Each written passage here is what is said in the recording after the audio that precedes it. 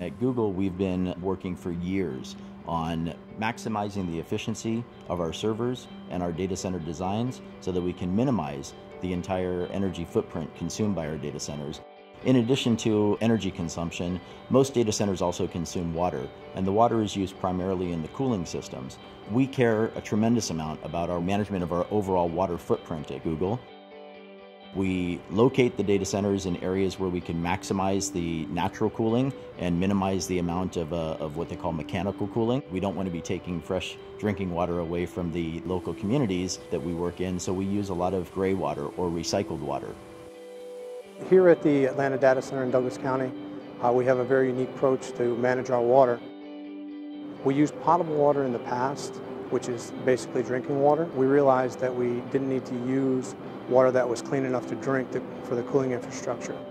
We were approached by Google with a proposal which we thought was a win-win situation for both of us. They built what we call our side stream facility, which is basically a reuse treatment facility where we pump water from this location to their facility that they use for cooling purposes.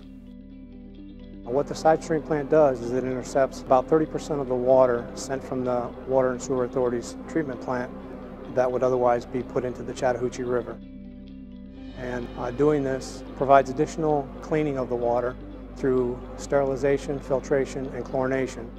And that water is sent to us here for use in our cooling towers. The second phase of the project was the effluent treatment plant. The process at the effluent treatment plant is simple.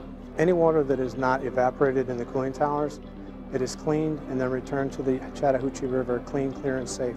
The first thing is, with them using the waste stream, we were able to retain water in our reservoir. That's particularly important in the drought period, the summer months, when there's extra stress placed on our system. So that's a benefit. The second benefit is that we're not treating the water at our water plant. That saves capacity for future homeowners as well as businesses. The water that we send to the Chattahoochee River is cleaner than if we had never taken the reuse water from the Douglas County Water and Sewer Authority in the first place. We're very happy to do our part to keep the Chattahoochee River clean. Really, Google has taken a leadership role in that effort here in Douglas County, and I think we're seeing other people looking at doing the same thing.